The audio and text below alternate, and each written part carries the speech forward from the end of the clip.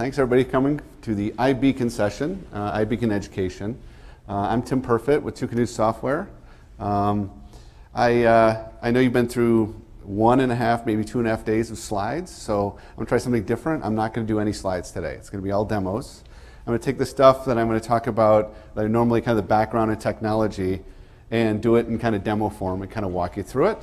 I want it to be a little bit interactive, so I might ask some people to help me out. Beacons involve movement and moving away from things and towards things, and they tethered me with this phone, so I can't move very far. So I'd like to help people walking around with beacons, if that'd be nice. I got a couple of iBeacons up here, mainly 3 of them that we'll be using to show different aspects of them. We'll go over the technology. We'll talk a little bit about how Bluetooth and the technology works, and we'll go into how Apple kind of innovated on using Bluetooth to be able to help solve some problems, and then we'll give some real-world examples, and finally we'll talk about how those things can specifically fit into education. We haven't seen any really wide-scale education deployments of beacons yet. In fact, we've only started to see wide-scale deployments of beacons in the last couple of months. So this is really a brand new field. So let's talk about why iBeacon kind of came up in the first place. I mean, how many people have played around with iBeacon? How many people have actually triggered and done something with iBeacon? Okay, decent number of folks. So the motivation that came up from it was, a lot of times I talk to people like why iBeacon is, we have GPS, right? I say, iBeacon helps your phone know where it's at. And I'm like, well, that's already done, right? I can open up the map and it can tell me exactly where I'm at.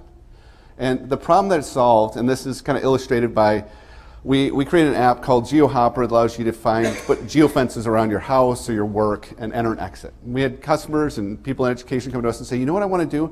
I want to do like a gallery, right? When I go from one sign to one picture or modern art or whatever to another thing and be able to detect that I moved from here to here. And the great example I had is when we do the Alcatraz tour, right? It'd be great if to walk around and have proximity know that. And Alcatraz is a great example of why it would really be hard for GPS, right? Because you're inside of its stone and minerals, and it's hard to get, you need line of sight for GPS, and you're walking around a lot. And GPS has problems with 2 of those things. One is that you got to have line of sight, so it doesn't work well indoors, especially if you're deep indoor or something. And the second one is it takes a long time to be able to resolve 3 satellites. Anybody have one of the old Magellans that they put in their cars that they turn on? It would take about 30 seconds to a minute to start up, but if you flew across the country and turned it on, it would take about 8 minutes. So you'd have to sit in the car and just kind of stare at your GPS for a while. Apple solved that problem with, and a lot of the other map makers did, or smartphone device makers, by using Wi-Fi and referencing some common locations to kind of figure out where it's at. And that's why that circle starts big and goes smaller, because while it's looking for satellites, it tries to guess where you're at. So core location in iOS does a great job of figuring that out.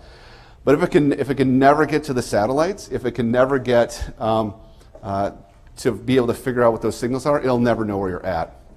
And the other problem is when you're moving, being able to track that and figure it out very granular and very quickly is hard to do. So that goes back to that whole problem of Alcatraz. I'm going to do my ultimate Alcatraz walking tour, or my ultimate campus tour, is just to put on my headphones, walk around campus, walk around Alcatraz, and have my tour be customized based on the area that I'm at, right? And not have to listen to content that I don't necessarily want to have. So yeah, apologize. Is there a way to turn off just text messages without disabling everything else? What's that? Will that turn off? They'll turn off all my beacon notifications, though. Oh, yeah. Okay. What's that? Set the notifications. Settings. Oh, you can actually do it by Notification Center? Yeah. Oh, and then I can just go into phone? Oh, messages. Oh, there we go. Oh, not here. First one. There we go. Okay. My niece had ear surgery, in case you guys didn't already know. Okay. I don't think it's anything any of us would be embarrassed about if she knew that she's 19. If she knew that if she knew I was talking about her right now, she'd be really embarrassed. So. She's fine. She has a note that she has to give the TSA whenever she goes through board flights now because she has a little metal tube in her ear. It was kind of funny. I think I was talking about beacons. I'm not sure. Location services. Location services. Okay. Still no idea. Okay, move on. So GPS came, so beacons allow you to have this fine granular control. I know us. I was talking about the walking tour, be able to walk around and know exactly where you're at. And so we had people asking us, how do we do these like close locations to micro locations? And there's a lot of discussion about payments and those kind of things. Other like Android devices and other devices use NFC to be able to do it. There's RFID. A lot of these other technologies tried to solve the problem. And Apple went to Bluetooth, which at the time was a little bit crazy because people thought of Bluetooth as kind of your grandfather's protocol for talking devices. And Bluetooth was developed originally to get rid of all your wires to hook up to your CPU, your computer, right? Your speaker wires, your mouse wires, all that kind of stuff. And then you have headsets that did high streaming, that kind of stuff. And so the Bluetooth special interest group says we need something for mobile. And the problem with mobile isn't connecting all these devices up with wires, right? It's to be able to wirelessly connect up to these kind of sensors that go on around it, something a little bit more lightweight. So they came up with a new standard called many different things. Anybody? There's at least three different names for the Bluetooth 4.0. Anybody know what they are? Bluetooth LE, that's one of them. Another one? Bluetooth Smart. Because Bluetooth LE wasn't enough. So LE stands for low energy, and the idea is that it's very short packets, works the same bandwidth as, or same spectrum as Wi-Fi, very short, very energy efficient. The idea is that when they designed it, they wanted to be able to, a BLE device, oh that's the third name, BLE, Bluetooth Low Energy, is be able to run on a coin cell battery for up to a year. Okay? Not all devices can do that, but they're saying that if you had a device that was running in low energy mode, you could go up for a year with just a coin cell battery. And so it had to be very low energy. So Apple adopted this technology, has been building Bluetooth into their hardware, and they said, well, if we can just know where things are relative to where the phone is, we could have an idea of where the proximity to where this is, and we would be able to use the technology that's built into the phone right now. So before we get started, let's actually go in. I want everyone to do this because you technical people like to manage your Wi-Fi, your Bluetooth, your notification centers. If you just leave your phones alone, things would be a lot easier. But your battery wouldn't be as good, but it would be a lot easier for me. But for these demos, I want to get people to actually see some of this stuff. So if you turn on, make sure that Bluetooth is turned on, and you can do that from the drawer, or whatever the thing is that comes up from the bottom. I heard this called the junk drawer, which I thought was great. It's like everything that's kind of just piled in there. And the important one is you get prompted whenever you do like a Passbook Pass or something like that, or a location services app. If you go into go into General, Privacy. It's always hidden. Privacy, Location Services, and make sure Location Services is on, and make sure you turn on the one for Passbook. And then all of my demos should work swimmingly. All right, and if you don't want to turn that on because you're going to believe it's going to kill your battery, which it shouldn't and normally doesn't, but me telling you that will not convince you, so it won't matter. So whenever people come to work, when it comes to the office of Two Canoes that have come from more of a PC background, or just maybe use a different cell phone or whatever, there's like this reprogramming process, I like to call it, I guess. One is that you don't have to shut down your computer every night. That's a great one. I go to people, it's like, stop shutting down your computer. And the second one is you don't have to turn Wi-Fi on and off as you go to different places. But that's a personal thing. So now that Bluetooth is on, let's talk a little bit about Bluetooth LE. So I have these beacons. So beacons come in all different shapes and sizes. We have these USB-powered ones. They just plug in any kind of power brick and start broadcasting. There's many different forms to this. There's three major manufacturers of the chipsets for beacons. One's TI, the other one's Nordic Semiconductor, and the third one is Qualcomm. So those are the three major manufacturers. These are based on the TI chipset. Doesn't really matter. Bluetooth is pretty common across the board. If you want to know if Bluetooth works, Bluetooth Low Energy works with something, you got to make sure it has Bluetooth 4.0, which is any newish Mac or iOS device. So let's plug one of these in. I got this huge power brick that I have from last year. Makes for a great beacon powering device. And I'll go into, there's a great app that's for just a couple dollars in the store called, not ours, called BLE Explorer. And what this does allows you to find out any Bluetooth 4.0 devices in the room. Let's find out if anybody's wearing one of their, a Pebble Watch, a Nike Band, anything like that. So these will all show up and I'll be able to find out what your heart rate is. Just kidding. But what we'll do is that this just goes to show you that, so this, I'm seeing this one that ends in 4F is our beacon here, and I can connect up to it, and it has a bunch of hex codes, right? These are all just, I'm not going to go through and read all these hex codes to you, even though I want to. But what the point is that it's just a normal BLE device. I can connect up to it and see it just like I can see anything that's BLE 4.0. So there's nothing special about a iBeacon. It's a Bluetooth smart device that's broadcasting in the specific way that Apple says to broadcast, right? It has the identifiers. We'll talk about that in a second. So just like I can browse any of the other Bluetooth 4.0 devices, I can see the beacons. This utility is great for finding random devices on the network, or if opening up at conferences that have a lot of Bluetooth devices. I was at Macworld or at there's a NRF at the beginning of the year. There was hundreds, if not thousands, of Bluetooth devices in one small area. And you can actually find out how much developers tested something when you open in one of those areas, because it doesn't usually handle those things kind of well. But this app works pretty well. So let's actually go in and look what this device I have. This is the one, it's identified by 4F as the last 4 digits. So we'll go into a utility we have, and I'll show you the settings that are on these.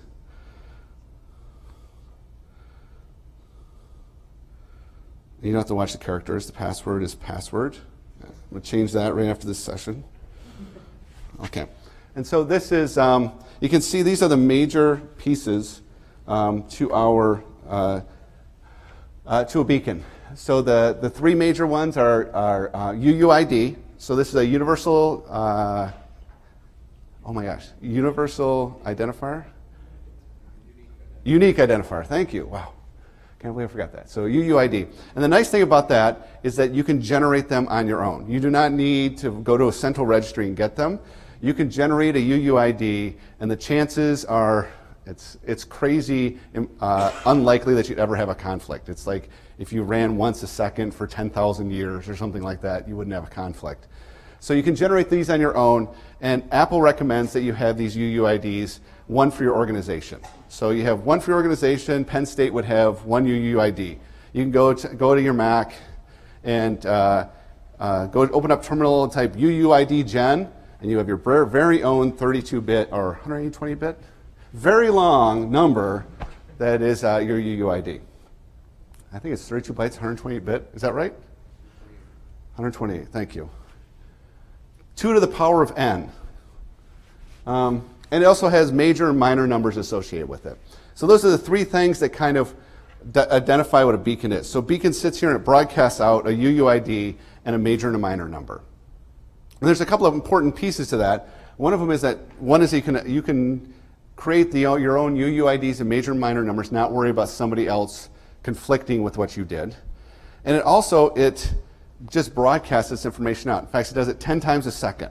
And it broadcasts out about 150 feet, and we'll do a little measurement on this very one to kind of show that. And you can, and the iOS device can look at that and get triggered by those the signals coming from it. And the key thing about that is that the iOS device, there's no kind of secret sauce associated with it. There's no built-in content capturing. Like one of the things I get all the time is, how do I put content on the beacon to automatically push an app or a coupon or campus tour information or gallery information in the beacon so I can push it onto the app, onto the phone, right? And that's not what a beacon does. A beacon just sends out those 3 identifiers, UUID, major and minor number. And the app itself does something interesting with it. So right here you can see my UUID is E2, blah, blah, blah, and major number is 1 and minor number is 2. That means that's Dean's, what is this room? Dean's conference room 2 or Dean's room 1, sorry. Is what? Dean's Hall 1. So this is now defines Dean's Hall 1. In fact, maybe we can say the major number, this is, the UUID is Penn State. Major number is the Penn Stater, which is number 1, because the Penn Stater is number 1. And minor number 2 would be Dean's Hall number 1, because wouldn't that be confusing? And we'll enable Dean's Hall number 2, minor number 1, right? Because then people would never, ever be able to figure it out. It's like naming printers, how to mess with people. But that's all hidden from the people using it. And so one of the key pieces that the content doesn't exist on these, the app would see those numbers and do something interesting with it. They would know that it's in Dean's Hall 1. It wouldn't connect up to this beacon and say, oh, give me some slides, right? All it would do is say, oh, I'm in Dean's Hall 1, let me go download some slides in the app. So that's one of the key things with beacons. And there's no back end. It doesn't report back to the back end. There's no Wi-Fi that goes reports. It doesn't say, oh, Mike just entered Dean's Hall 1. I'm going to report to the NSA that he's in the room, right? Your app will do that. You don't need the beacon to do that. Not your app. Somebody else's app will do that. Okay, so that's kind of what the major one. So there's no content involved in it. And one of the interesting things with Bluetooth Low Energy is that the reason that these devices broadcast out is it's saying it has a service. It's saying I have, and this is aside from iBeacon, if you have a Nike Bluetooth smart fitness band, Fuel Band, or Pebble or something like that, it'll advertise out. In fact, your iPhone does. It says, I have a service. You can connect up to me and find out something. Then you open up the Nike, Nike Fuel Band, Nike Fuel Band app, and it'll connect up to it and read your heart rate and all that kind of stuff. Apple did something interesting. They took the second part away.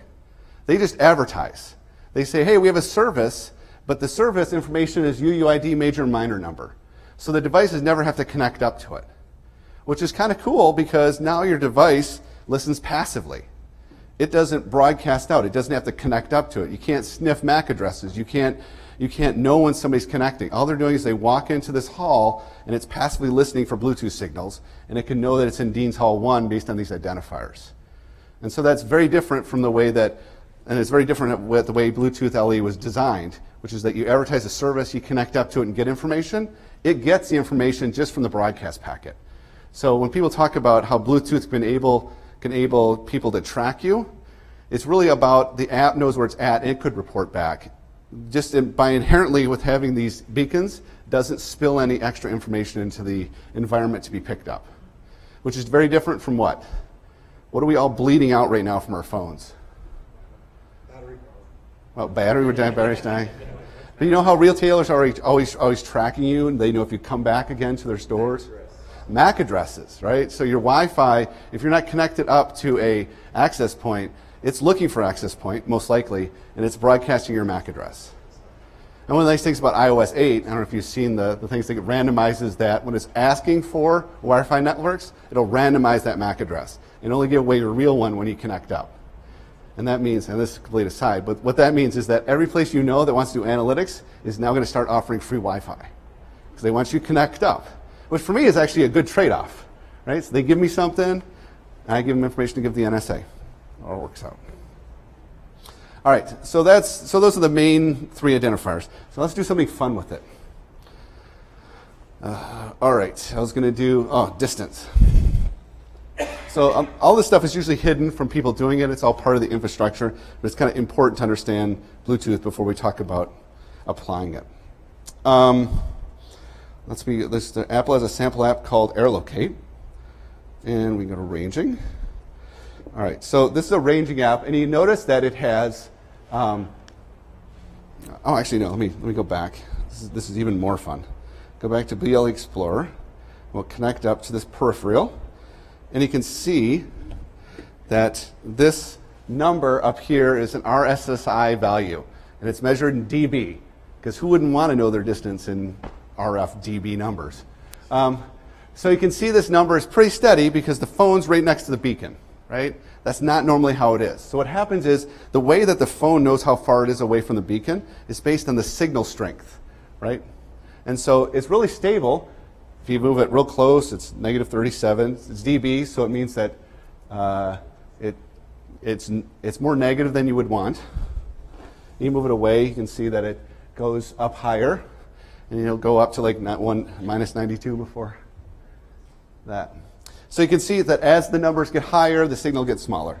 So what we can do is, if I can put my body in front of it, you can see what happens is I can make it even go worse. I put it behind my back, negative 76, right? So what's happening is this signal is getting attenuated based on big bags of water, which are people, right? This is like, why is Tim talking about this? He likes talking about electrical things. This has a real impact in when you deploy beacon stuff, right? So if you have a painting on the wall and you want to go and you want to have to talk about information about it, you say, you know what, I'm a cheap guy. I only want to buy one beacon. I'm going to put it right between two paintings, and I'm going to figure out where the person is. And I go and I calibrate it because I like to do measurements, right? And it all works perfectly. And then you open up the gallery, and what happens? 10 people come in, right? And they stand around it, and all your measurements are all completely off. So anything that gets between you and the beacon causes problems. The way to solve that is you can move the beacons up above you, or you can use multiple beacons, those kind of things. But be aware that finding out distances is really difficult based on signal intensity, right? And the other thing that people like to do is put their phones in their pocket, right? And that's a great way to put a little bit more and turn around, put their body between them and the beacon. And we'll see an example of that. If we go into air locate, you can see that this actually calibrates it. So it's supposed to be, is that about a meter? Is that a meter? That's about a meter. Does it say a meter? It's pretty close to a meter. All right, so what happens if I don't do anything else and I put my hands here? All right, meter and a quarter. I turn the phone sideways. Oh, it's 3/4 meter, it's half a meter. All right, just by turning the phone in a different direction. All right, so it makes a big difference, just the orientation of the phone and what's between you and it. So let's find out distances. So I said this goes about 150 feet, which is how many meters? 33, 40 something. Okay, so why don't you take this and start walking that way until we lose signal. You're on the end, so you gotta do it. I do it, except I can't, I'm tethered here. So go slowly so we watch. Be dramatic.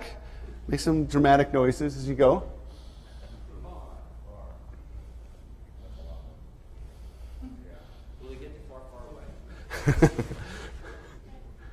That's a long time ago, so we wouldn't know. Okay, just stay there, and it'll catch up.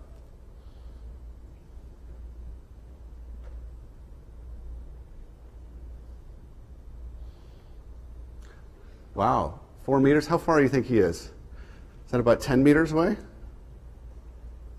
I am horrible at estimating. Is there any Canadians in the room? You got to go until it goes out. So if you can just go out the door and keep going and see how far you get. And it'll go away. It'll say far will turn to unknown.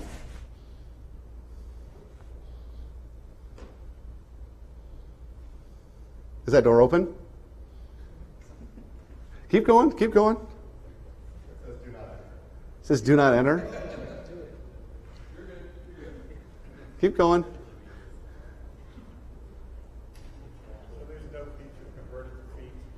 No, it's impossible. There's no conversion. No, I'm just kidding. Yeah, of course you could. You multiply by 3, right? He's not. Well, keep going. Keep going. Walk down the hall. It's a good one. So go this way. Go this way. I want to see it disappear. No, don't unplug it. That's very undramatic. Oh, okay, that'll do it too. If you have a Faraday cage, then we just put it in the Faraday cage. You'll be all set. All right, so you can see how fast it's updating. It's updating relatively quickly, but it's not updating instantaneously. So if you're doing a walking tour or galleries, those kind of things, you need it. Okay, see, it just went to, oh no. Okay, it went away. It's raining too, I didn't know that. There, see, now it disappeared. Now we'll know when he comes back. So everybody hide. When he comes back, we'll jump out. We've lost him. He stole my beacon. He just left. It's great. What's that? There he comes. There he comes back in. Oh, you can see he's coming in. Okay, everybody on 3, 2.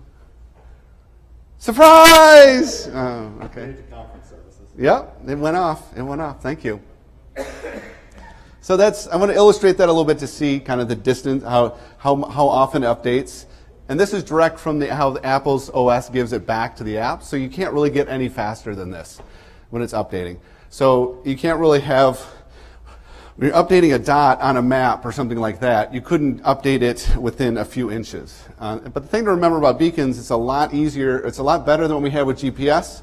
So even though you can't do like, if I move this over here and over here, it didn't track it, right? It's really not about tracking cups for magic tricks, right? It's more about being in proximity for something to do it, to know where it's at. All right, so let's, we have a question? Yeah.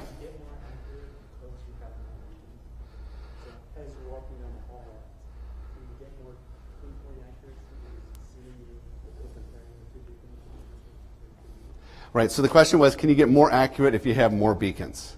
And so the app can get smarter about it because it can infer information. And if you know that the beacons are 150 feet apart, and you can know very quickly if if you've gone into range with one. So if you see that there's 5 beacons and you see 3 and 2 of them you don't, you know you're in that area, and then you get some of this to kind of figure it out. So you got to be smart about it, but also you got to figure out how granular do you actually need. All right, so let's look at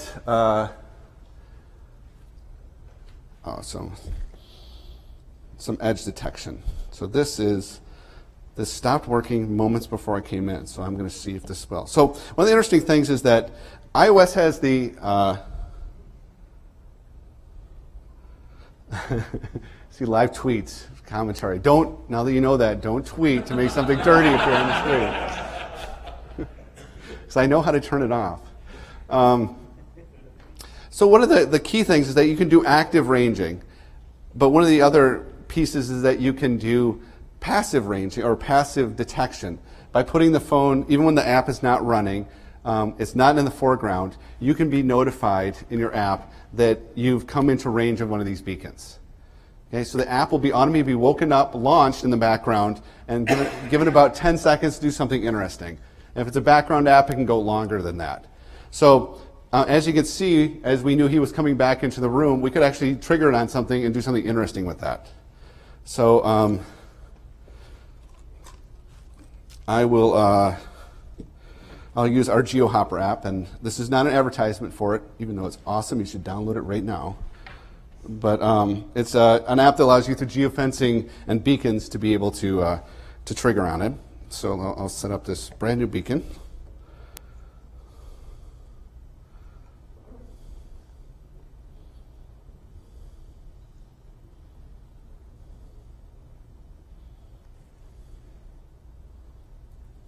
Any questions while this is reading settings? What was the name of that app? What's that? Oh, GeoHopper. GeoHopper. Yep. Can you use beacons to augment GPS? Can you use them for triangulation in a tight area? Like once you get the general from GPS? Hold on, we're having technical difficulties, so let me start this again.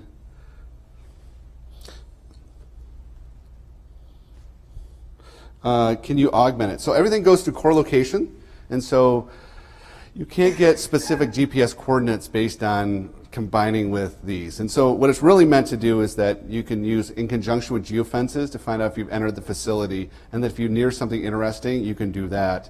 And you also know that if this is installed at the front desk, you no longer need to go to to find out what geolocation or anything like that, because you know you're near the front desk. You're within 150 feet.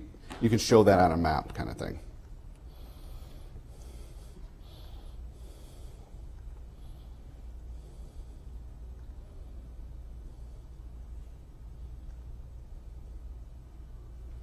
Any other questions?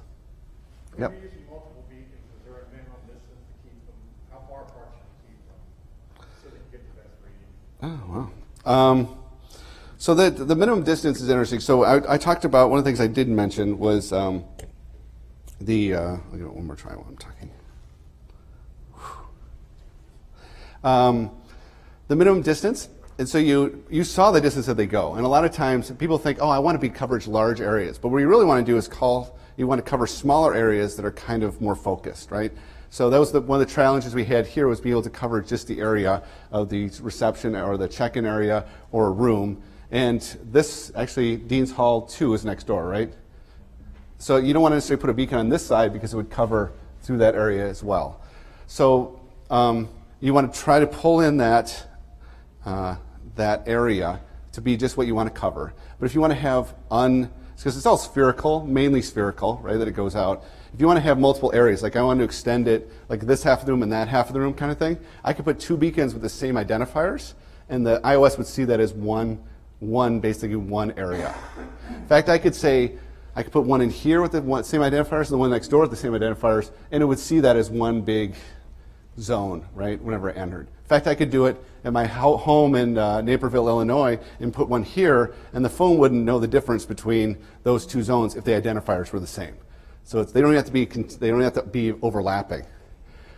So that's an interesting piece. If you put it into, like, you have gift shops in it's at Penn State Stadium. They have all the different concessions areas, or maybe the help areas, right? You put a beacon in each one of the different help areas. Even though they may be way distance apart, as soon as you walk in any one of them, it says pop up a message saying welcome to help, press here to get emergency first aid or something like that, and they don't have to be next to each other. Does that answer your question? Now look at this. What's that?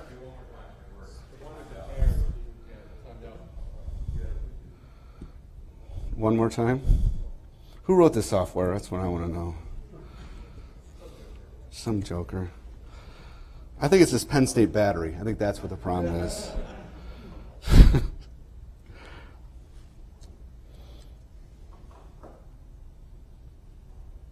Oh, wait, no, I can do this. Hold on. This I will do. Oh. Oops. Yeah.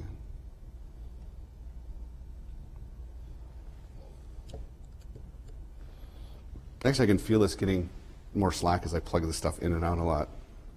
This is my own fault. All right, so the edge detecting I can't talk about, but I will try it at the end. And maybe it's just the demo gods are not looking strong on me.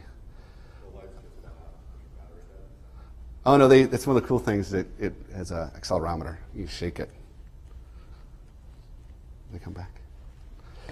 All right, so we have another fun thing that we can do is the ranging. So one of the things that we have is I created this app that allows you to, on a map, be able to specify where, it doesn't detect where the beacon is, but if you can imagine this is a floor plan of where all the different conference rooms are. We have a beacon plugged in each one. It's right here is the one beacon. You can see as I walk away, oh, I thought I was tethered. Oh, I thought I was going to pull something at the desk. You can see that it gets yellow when it's far away. It should go to red and then to green, right, when it gets closer. Okay? That's kind of neat. We already saw that. You're like, Tim, you're not showing us anything new. Stop repeating yourself. Let's plug in a few more beacons and find out what happens. I have fancy power supplies. Plug these in. I'll put one over here. We should see it pop up. Hey, you got 2 yellow. Is there a power plug over there? Move on to 4 right there. No, I'm going to throw it. It's more fun. Now, of course, I did not map out this room and plot this exactly on it. So using your imagination, imagine that middle one is actually over there and those 2 are here. So you can see that one's further away and those are closer. How much? Oh, I got no space.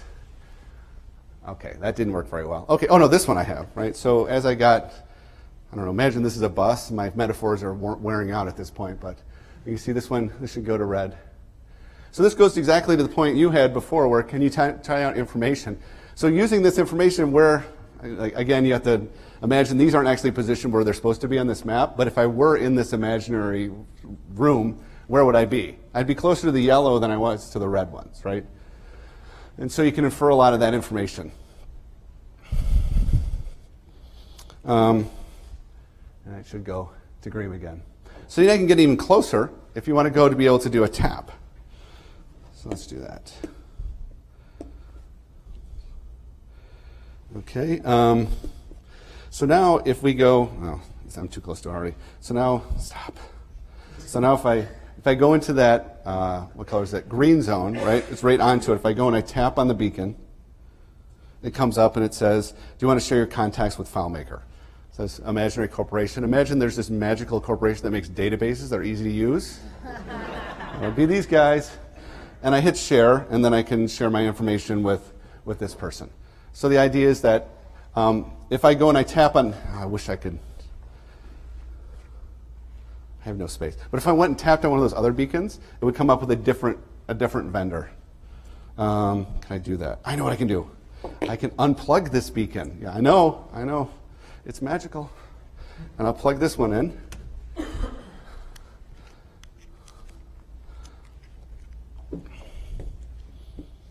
And I will tap on it.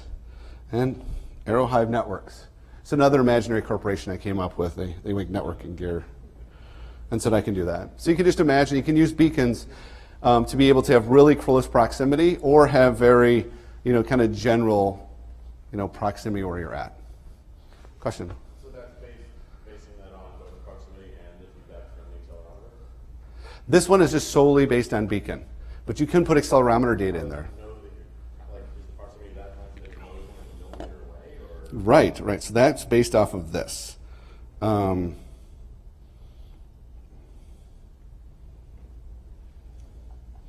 See where it says immediate? So there's 3 zones. One is far, and then there's near and immediate. So when it goes to immediate, it means you're tapping right on it. See, it went to immediate, then I move it away. Move it away a little more, and it should turn into near. So it's just based on it. And the cool thing about tapping is that it's pretty immediate. You can see that to go from near to far, it takes a little bit of time, but if I go from near to immediate, it's really fast because it knows it's right next to it. And I know it's a lot of implementation detail, but we're going to need it when we start talking about how would you architect some kind of solution for a university. Get into that. That's the same thing that Apple's using with the Apple TV, with the tap to configure in the newer one. I've read, yeah, so it's one of my tasks to do is get my Bluetooth sniffers to find out if that's actually true. I've read a lot of stuff on blogs, and you can believe this, sometimes some of the stuff I read on blogs isn't true, so I won't actually do it myself. I know, it's weird. I'm some kind of heretic that doesn't believe everything I read, but I think they're using some version of it to do that. I don't know if it's actually iBeacon or not. But I do know that when you pull up, the Apple TV looks very much like a beacon device when you pull up in our tools. So I think they're using part of that to be able to do it. All I know, too, is that my Apple TV doesn't support it because it's one of the newer Apple TVs. So it means I got to spend $99 to figure that out. All right, other questions? Yep. So since it's using signal strength to determine the proximity, is there an agreed upon standard for transmission power for the various Bluetooth, for the actual things themselves? Or because TI can send out a different power level than right. Qualcomm, Right. So I actually, so Dave's question was, is there agreed upon way to figure out the distance based on how strong the signal is? So Apple actually does that for you. These numbers here are the accuracy numbers there. They're given directly in meters from Apple, right? You don't have to worry about that RSSI value. And so I lied to you a little bit when I said this, the beacon only sends out 3 things. UUID, I should ask. What are the 3 things?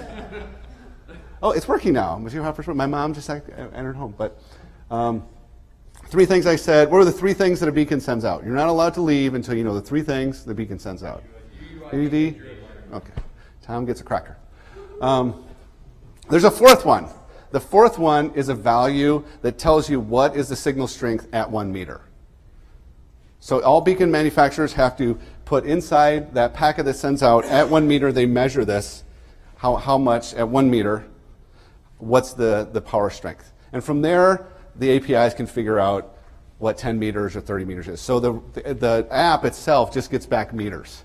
And of course, if the manufacturer does it wrong, everything will be whacked out, which we found out the hard way. Everything's like crazy.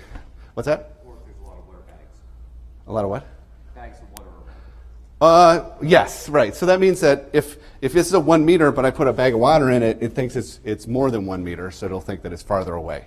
So that's why it's, stay away from bags of water or people. That's what I say. All right. Or what were we? Oh, we did the tap already. Now that my mom entered home, let me try. You guys know about my family now. My niece is having surgery. My mom just arrived home. Oh, she left? What is my mom doing leaving so early at night?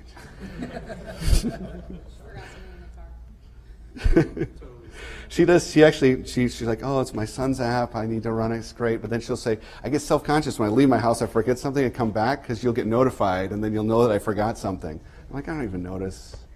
Yeah. Did I see a setting where you can adjust the output power for the beacon? Right, there is. So that's not part of the spec, but you can scale back the power to do that. How tight can you get that? I mean, can you turn it down far enough that it loses itself after 10 feet? Okay, I can answer that two ways. One is I can demo it, or I can do it in modern dance. Which would you rather? No, okay.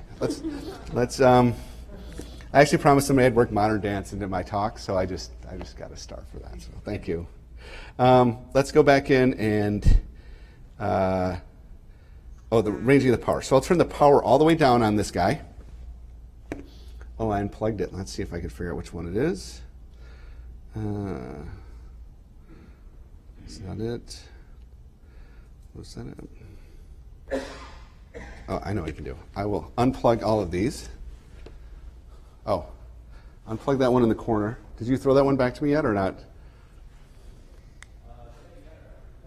Did I just plug this one in? I plugged it in over there. What's that? So just unplug it. I got two on the table and maybe a third. All right, that's why it's good to have a labeler. Wow, there's a lot of beacons around. All right, let's do this one. There's a good chance that's the one I want.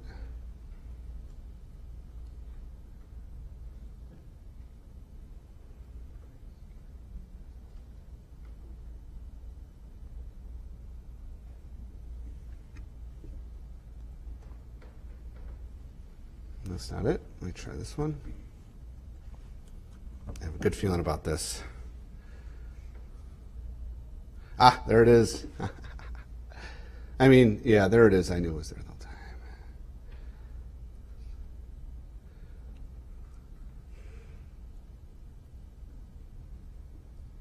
Out of range.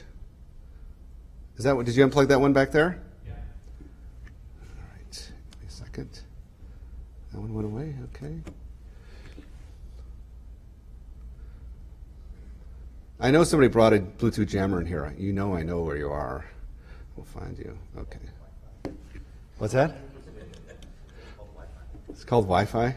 Blame Penn State again. That's great. I can throw Penn State under the bus all day long. AT&T. Okay. I could just answer the question, but I'd much rather just stand up here and look like a fool.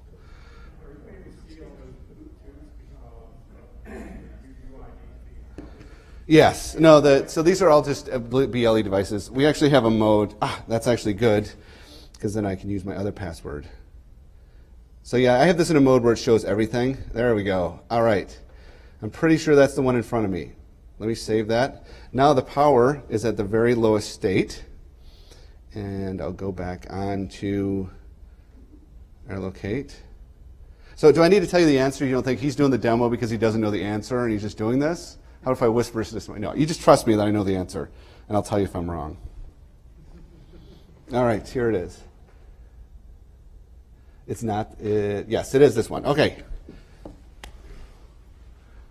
This is the lowest power.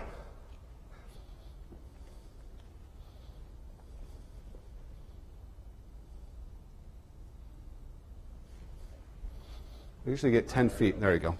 There you go. There's your answer. Well, -1 meter. I mean, it's negative 1 eye, or 1 eye, sorry. So right about here. I was saying 6 feet. That's more than 6 feet, isn't it? 1, 2. How many meters is it? Who said 6? 6 meters? This is 1, 2, 3, 4, 5, 6.5 meters.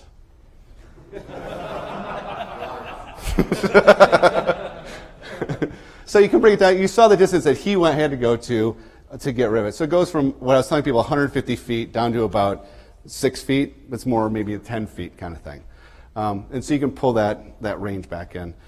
The problem is that when you do that close a range, the immediate near and far gets all compressed into that, and so it's hard to be able to range in between there is a lot harder when you get those condensed. But the triggering on the edges is easier to do. Does that give you, I assume that gives you an exponential decrease in signal strength and interference too, as well? I don't know. Interference. Oh, I see what you mean. Right. So, Even worse. yeah, so it wouldn't interfere with somebody outside there. That's correct. That's a good point. Question in the back.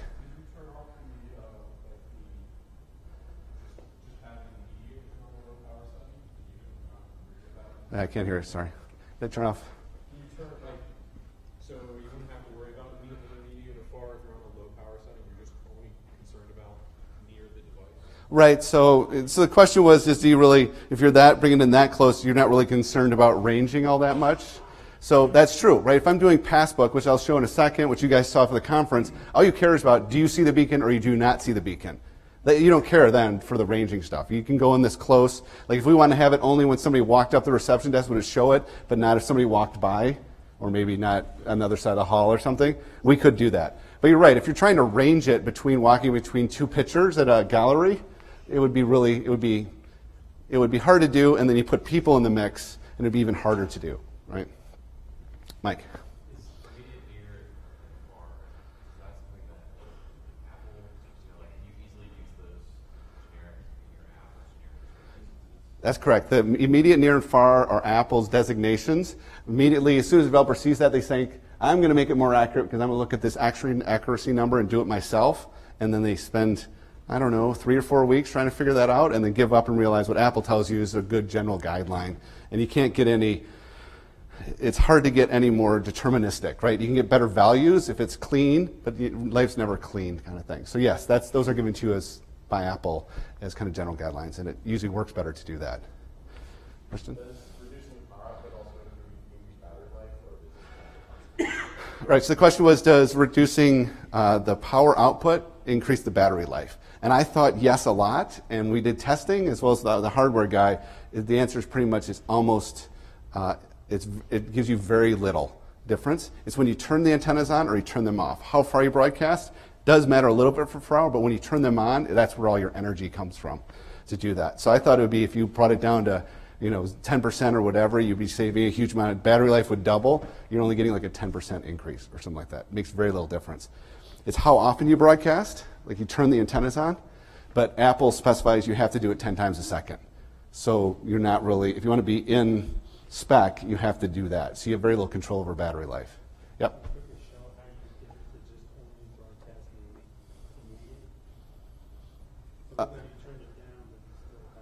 Oh, did it only go? No, I could get, so if I put it right here next to it, that's immediate. That's near. Is that what you're asking? No, I'm asking if you can shut it down to, I don't know what his question was, can you shut it down just to where you're like tapping it? No, this is for the beacons that we make. There is a way that I'm sure other ones you can bring in the power even closer to be able to do it. If you want to do the tap, what you're looking for is not bringing the power down, but looking to see if it goes into that near mode. And that's kind of what the ranging is. But you got to have the app in the front, but that's normally when you're paying, that's what you would do most of the time. Yep. Have you guys tested it all using like USB extension cable so you could put the power brick actually, without worrying about battery, put it into power, and then locate the actual dongle closer to where you wanted it to be? Right. So the question was, could you use a USB extension cable to be able to put it to tune it to your environment and those kind of things? Definitely. There's battery powered ones as well. You can be able to do that. And these, if it's USB, you can plug it into, I don't know, there's lots of USB. My Mini Cooper has 2 USB ports. But they turn off with the car, which kind of sucks. So my car's not beacon enabled when it's off. I got a new follower. Hey, look at that. All right, let me go on the next thing. Let's talk a little bit about beacon-enabled passes. And I'm giving away a $20 gift certificate to Starbucks as a contest to see who can decode a push notification from a pass the fastest. So Trust me, that doesn't sound fun, but it's a lot of fun. Okay, so I want you to open up your phones and go to this URL. It's complicated. It's bit.ly/PSUMac.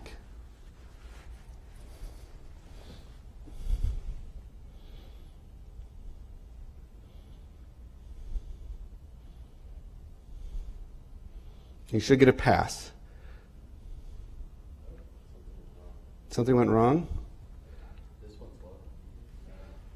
Yeah, mine loaded. Yeah, demo test 1, 2, 3. That's not the encrypted name. That's just something I came up with. So if you didn't want to install that pass, it should be beacon enabled for this beacon. I've already added it.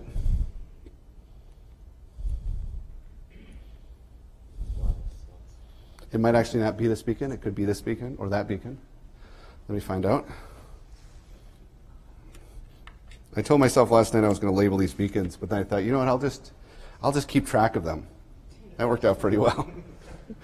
I bet it's the one over in the corner. So, oh, there, we got it. One of the three I just plugged in. Now I'm going to unplug them. So one of the things about passes is that passes are just XML files. I think they're technically plist files. No, they're zips with like a JSON inside of it. So it's a very kind of simple type of thing. Is it still showing up? Hey, my mom went back home. Hi, Mom.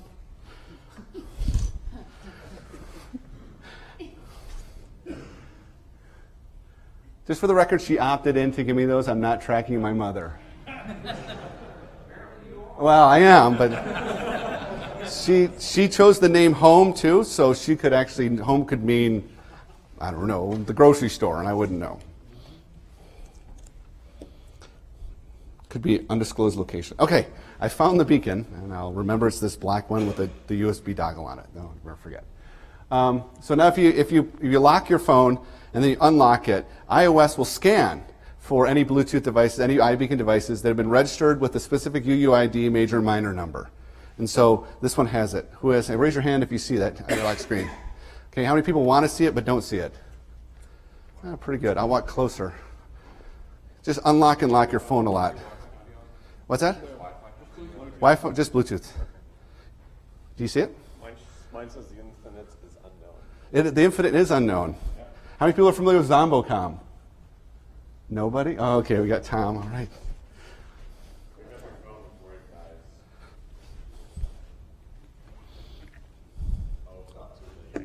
Sorry. Justin or Dave are mad at me now. Can they still hear me on the tape? I was like, don't. All right.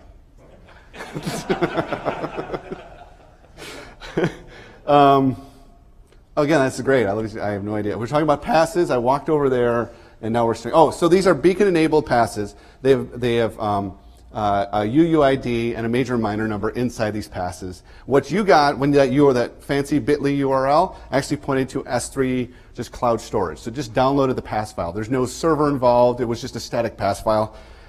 It has my name on it. You probably wouldn't want to just send out a pass with my name on it to everybody. You'd probably put something more generic. But it's just a zipped up document that has some JSON in it that you can just edit, make these passes available. But inside that payload is a UUID major minor number, and it makes it appear on your lock screen, which is kind of neat.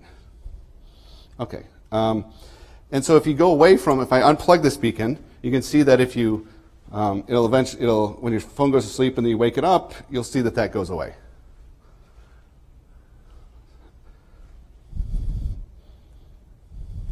There we go. See, it goes away. So it's a great way to notify people of it. And when we plug it back in, it comes back, and you can go right into it.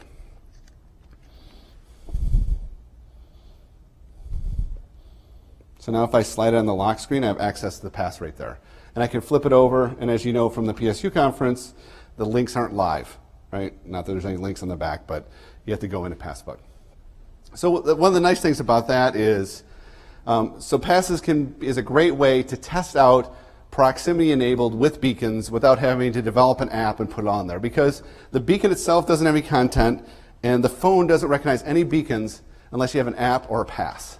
So the easiest way is just to create a pass and set it up in your cube, set it up in your meeting room. So next time you guys have a meeting, you send out a pass to people. They come and it lights up the pass. Then everyone comes up with 15 different ideas of beacons, and you try to figure out how to best choose which ones you're going to do, kind of thing. So now, and another nice thing is what we did with this conference is, now that you've installed passes, I can send a push notification to your phones. So I have a direct conduit to your electronic device, which is something that's what this whole session is about. And I'm going to send a push notification with something you'll have to decode for $20 for a Starbucks gift card. This has nothing to do with proximity. It's just because I can.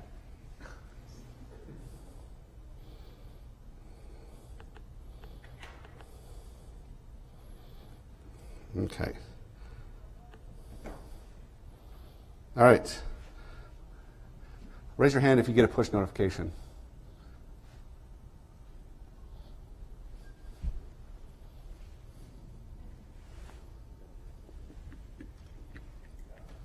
Did you get one? All right. It also appears in the back of your pass if you want to look at it. You might have to pull down to refresh, but it's more exciting if you get a push notification. You got it? All right. So decode that. It's a challenge. Oh my gosh, no, no, no. I did it, yay, I didn't wait too long. All right. So next, let's talk a little bit about, or let me give you a couple minutes to decode that. I guess we get something. Oh no, I'm sorry. Once you decode it, you have to tweet it because it contains a hashtag. Once you have the hashtag, the whole world will know that you won $30 and you'll be everyone's best friend, or at least 6 people, because you can buy them 6 people a $5 cup of coffee.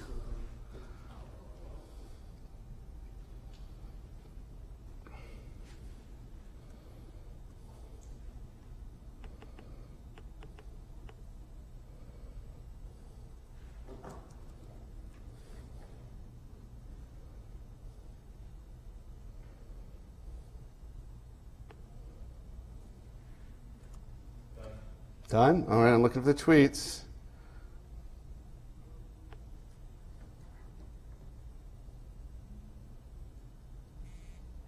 Nothing.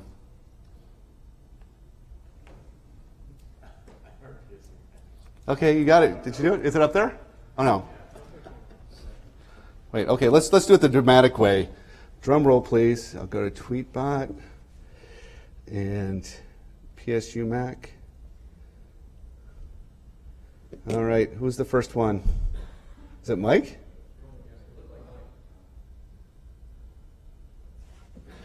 All right, very nice base 64 decoding, Mike Boylan. Please stop by our booth and we'll give you a $20 gift certificate for that.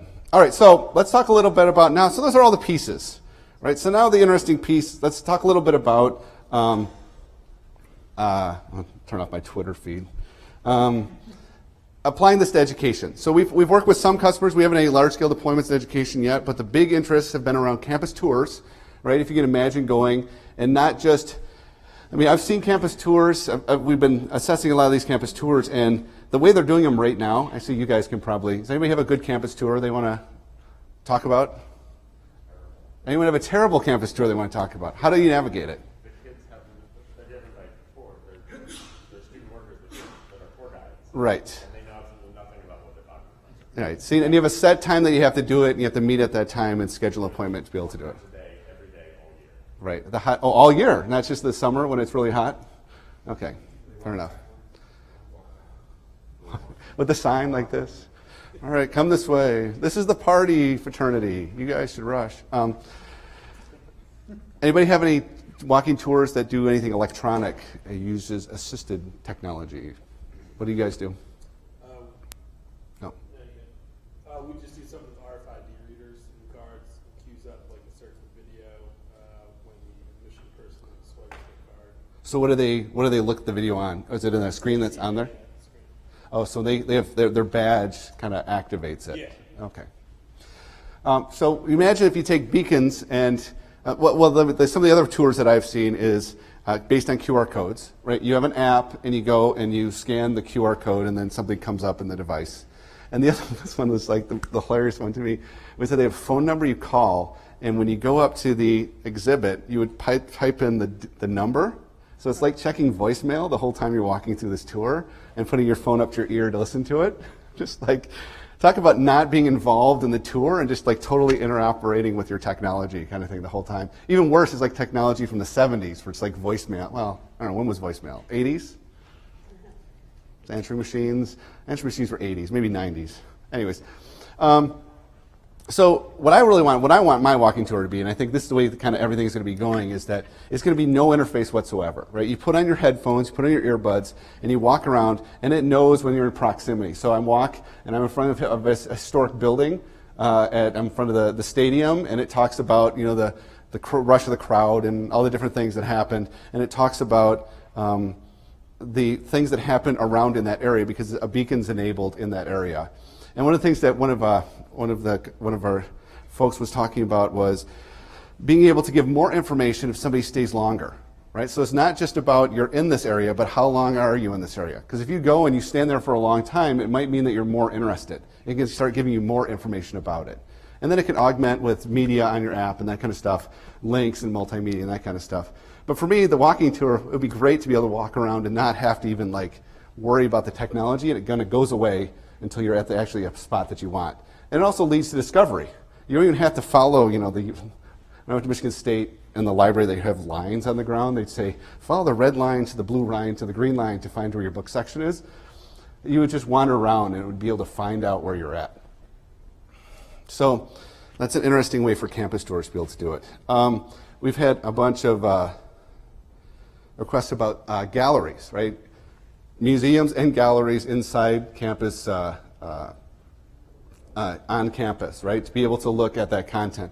So the beacons are really focused about if you're in that area to give that content. And some of the demos that we've worked up have been about HTML content or in a native app that you can update the content from the gallery's website that'll be presented to the user when they're in front of a painting, if they're in front of the piece of work. One of the other things we have a high school working on that's interesting that they wanted to go, no, it's actually a junior college. When they wanted to walk in for the first day, they would be able to walk in, the classroom would be beacon-enabled. Most of the time, the first day in the first class, about half the class is spent just getting syllabuses out to people, figuring out people are supposed to be in that right room, right? Who's there? What class is it? And if you can imagine, you beacon-enable it, you walk in, that it knows that you're in, you know, Psych 101, here's the syllabus, right? This person's checked into this class. You kind of remove all those pieces to it, and they kind of know where they are, and be able to get that push information instead of answering the same questions over and over. That's another one we've seen. Promotions at sporting events, we actually see that in some large stadiums, but I guess I was thinking about that in terms of when we went to have corn last night at the, what's the name of the stadium?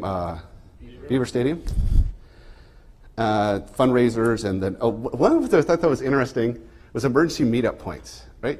Because one of the things you want to find out is people, how fast you get up there and be able to check in with beacons, right? And we've had this with meetups. We're making some apps for when people are all in one area. But we had one college that was talking to us about being able to, like when there's a fire drill or emergency, when you have those meetup points, be able to have people check in very quickly. And the other thing is, the problem is that people will go to the wrong side of the building. Right? They're supposed to go to meet at point A and they'll go to meet at point B, and those two people can't talk. And if they do have to talk, they won't have time to do it, so you're missing a person for a long time. If they just check in automatically to a beacon point based on an app, could make that go faster. So that's kind of the ones that we've been talking about. Anybody have any questions or any ideas you have for it? Yep. I have a usability question. Okay. Okay, good point. So the question was about Android or Windows. So this is, the story around that is right now it's not all that great right now, but I believe it's going to be changing soon, and I'll give you the premise for that right now. The only thing that's Apple proprietary about iBeacon is the name. Apple has trademarked the name iBeacon, but anybody can create an iBeacon and have it broadcast or take a Bluetooth smart device and have it broadcast the same signal, and it's not, Apple can't demand a fee, there's no licensing associated with that. It's only if they do the iBeacon moniker. So that's good for it to be able to have this ecosystem be able to be wider than just iOS. Android has a problem right now with the number of devices out there that have Bluetooth Smart. So the Amazon Fire Phone that was just announced, that has Bluetooth 3.0. And that's kind of uncommon for a new device to have that. So most new Android devices, what's that? Why? I know, it's like why. Maybe keep the cost down. There's a nickel they want to save on that, I'm not sure. But any of the new Windows phones, any of the higher end or even the medium end Android phones have it now. Android itself only supported Bluetooth LE as in KitKat, I believe. So it's only been built into the OS. And Android has an issue where people usually upgrade based on their hardware instead of loading the new operating system. So the story is good, right? It means that Android is supporting Bluetooth. The newer phones have it. We just have to wait a little bit. Right? It's not one of those things like it's harder to support that number of screens or it's fragmented. It's really about waiting for people to get on KitKat and be out on more modern phones. And by more modern, it's only, Bluetooth Smart has been around for a couple of years, and the hardware, since the OS didn't support it, there wasn't a lot of push for the hardware to support it either. Samsung had some of their own proprietary support, but now that Google introduced actual BLE support, it's going to get better. So that's the larger answer to your question. The smaller one is that if you have a handset that supports Bluetooth Smart and you're running KitKat, can you do beacon detection? And the answer is yes. There's open source frameworks that allow you to do it. It's kind of roll it your own at this point, but I really expect it to get stronger going forward based on, you got to have the hardware and the OS support to be able to do that. Windows phones, since there's they're more limited in of hardware, it's the Nokia phone, and it's just the one or two Nokia phones, right? So it has Bluetooth Smart in it, and Microsoft has some support for BLE. It just doesn't have any specific iBeacon support in it. But that would just be an OS update. So I think as Apple gets traction with iBeacon and more people adopt it, the other ones are going to do it. We've already seen that Windows Phone 8.1 supports the passbook format. It doesn't support Beacon part passbook, but it does support passbook. So we're seeing more of that, adopting technologies that are getting traction getting a widespread adoption. Does that answer your question? Yep. When you talk about like the large crowd implementations of iBeacon, some of the implementations we were talking about, is there any way to increase the surface area of the tappable? I mean, does literally a beacon have to be like every 5 inches to make it so like you could have a bar that's tappable instead of just like. So that's you can either key off of the immediate, near, and far, or you can actually look at the accuracy. And the thing about when you're tapping, there's nothing ever going to be in between you and where you're tapping. So you can have, those numbers get really accurate at really close range. So yes, you can spread it out, right? So if it's near this beacon and this area was in half a meter, nothing's really going to get that ranging is going to be really easy. So the answer is yes to that. You could get that. Have 4 or 5 people doing it. Yes. Yeah. Or just you can have 5 beacons. We sell beacons. If you want to buy 5, we'll sell you 5. But yeah, there's no reason the technology wouldn't be able to do that. Yes. In our examples, the little itty bitty beacons stay put and the mobile devices move around and discover them. Have anyone imagined situations where the beacons would be on the move? Okay, so the question was, is there a deployment scenario where the beacons themselves move and maybe the phones stay stationary, or maybe they're moving as well? They're both on the move. Maybe. Right, maybe both on the move. Whether anybody has thought down that move. So I've heard people doing, I hate this word because I can't pronounce it, ideation on it and putting it on buses. So you imagine when a bus arrives, that's actually when Apple introduced beacon technology in WWDC 13, they talked about a bus arriving. And you would know if it's the express bus or not the express bus by standing up there. So the beacon would be moving. One of the ideas people are thinking about is making every iOS device a beacon itself, and then we could do this kind of peer-to-peer proximity, know where people are at. That gets difficult because Apple doesn't allow becoming a beacon in the background. So you both have to have the app running in the foreground, and they did that mainly out of battery concerns. And having these walking around on like badges and those kind of things, I've seen there's app developers that are doing stuff like that. I don't know how much. You're limited by the people being in front of you and trying to arrange to find out how close they are. But I think there's going to be solutions around it. For me, it's because when I place a beacon, I know that if I get signal, I know where that's located, so I know I'm close to that. If it's moving around, that's a harder target to do. So, what's that? Field trip chaperones. Field trip chaperones. Oh, you mean like if the kid runs away, you get notified? Yeah. And if they get outside of your, 10 meters, whatever. There's a startup called Tracker. I mentioned it in another session. I have the pieces. They're Oh, okay. they're button batteries. You can stick them on anything. And the app, anybody who's running the app, so if the device leaves your possession, and somebody else who has the app on their phone, Isn't that Tile, or is that close to it. is it Tile? Tracker. Tracker. Oh, okay. But No, a couple of different ones. I don't know if it's iBeacon, but similar technology with Bluetooth. There's a lot of people that want to do stuff with beacons that would be better with just Bluetooth Low Energy.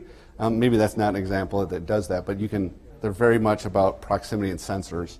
The beacon stuff makes it easier. You had a question? You forgot your question? Yeah. All right, other questions? Yep. So are all the transmitters just little USB kinds of things, or are there different models? Yeah, there's a bunch of manufacturers that make them. A lot are battery-powered ones that run off the coin cell batteries. There's a couple other ones that are USB-powered as well. And what's the price point? We're talking $5 or $50? So the price point on the beacons run just from what the market. Some of the ones it ties into their service, so it's hard to know what the beacons themselves cost. But really, the hardware we're seeing is something from like $25 up to $33 per. Some of them you have to buy 3 at a time, that kind of stuff. Prices go down based on quantity as well. It's a lot of, the major players, there's Estimote, Qualcomm has one, Two Canoes has the USB beacon, and then there's a couple other smaller ones. Some in Europe as well that don't. It's hard to ship this stuff over the seas and still be cost competitive for $20. Yep. It's not designed to educate, but have you seen businesses starting to buy them? So it's like free advertising, you walking down downtown, you're not familiar with State College, or business with like menu options, or this is the kind of food we offer, or this is kind of my life is here. So the question was, do you see a lot of businesses? And we're seeing that traction right now. That's where the big kind of movement is right now. The first movers on this was the marketing people wanted to push coupons to people's phones, and we had to kind of beat them back with a stick, saying, one, that you can't do that, and two, if you could, everyone would uninstall your app, so it wouldn't matter either way. And they're like, well, we still want to throw money down that hole. And they're like, it's not. Go ahead, but it's not going to help you. But it's more about navigation in an app, being able to know, building that relationship, right? I think the premium experience right now for a mobile app is Starbucks, where you go in they have very good integration with their checkout, their loyalty, and the kind of the whole payment system. They have geofencing now. I expect that to go to iBeacon. They haven't done it yet, but being able to walk up and automatically have that payment card to show it to them, push your free drinks down to your phone, be able to know that in a way you can be trusting that you have that trust between you and the relationship. That's for me what I love about the way the kind of computing is gone. I feel like if you put crapware on my phone, I know where it is and I can delete it really easily. You can't sneak stuff on there. And so you have to build that trust. If I install an app, it means that I like your company a lot. I don't install an app if I don't. Yep. In his scenario, the beacon can't send that kind of data to your phone, right? You would need like a PSU app that could read all the business beacon.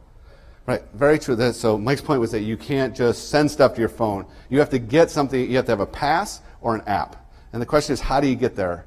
And the reason I'm excited about the pass is, even though the technology is kind of limiting for the scope of what it does, you can put a QR code up, scan with the Passbook app, and then on the back of the pass have a link to the app. And in iOS 8, Apple's putting the discovering app on the lock screen. That I don't believe it's beacon enabled. I think it's more about apps near me is what they're doing. I don't know for sure. it's GPS. Oh, it's GPS. Okay. And you can do an LE implementation, but Oh, okay. That I know. They didn't talk about it at WWDC. But that's a big point. You got to get the stuff on it before you can actually see these devices. I'm out of time now. So I'll be up here if you want to come talk to me, or I'm in the vendor area. Thanks very much.